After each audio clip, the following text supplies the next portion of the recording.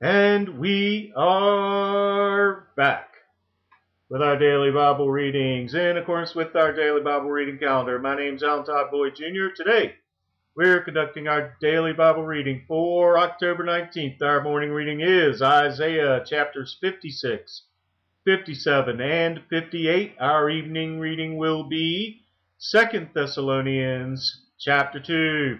So, let's go and get started with Isaiah chapter 56.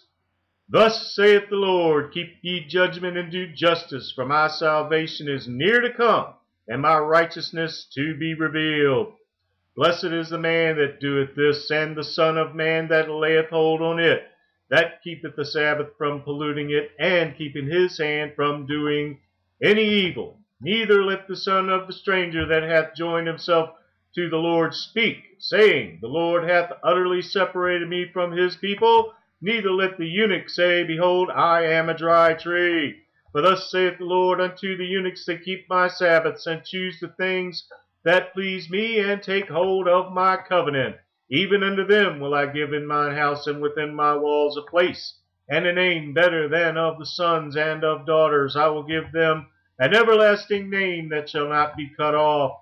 Also the sons of the stranger that join themselves to the Lord, to serve him, and to love the name of the Lord, to be his servants, every one that keepeth the Sabbath from polluting it, and taketh hold of my covenant.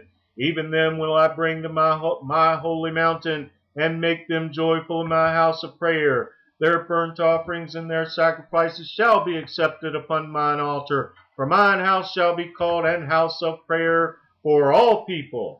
The Lord God which gathereth the outcasts of Israel saith, yet will I gather others to him, besides those that are gathered unto him. All ye beasts of the field, come to devour, yea, all the beasts in the forest. His watchmen are blind, they are all ignorant, they are all dumb dogs. They cannot bark, sleeping, lying down, loving to slumber. Yea, they are greedy dogs which can never have enough, and they are shepherds that cannot understand. They all look to their own way, every one for his gain from his quarter. Come ye, say they, I will fetch wine, and we will fill ourselves with strong drink, and tomorrow shall be as this day, and much more abundant. The word of the Lord.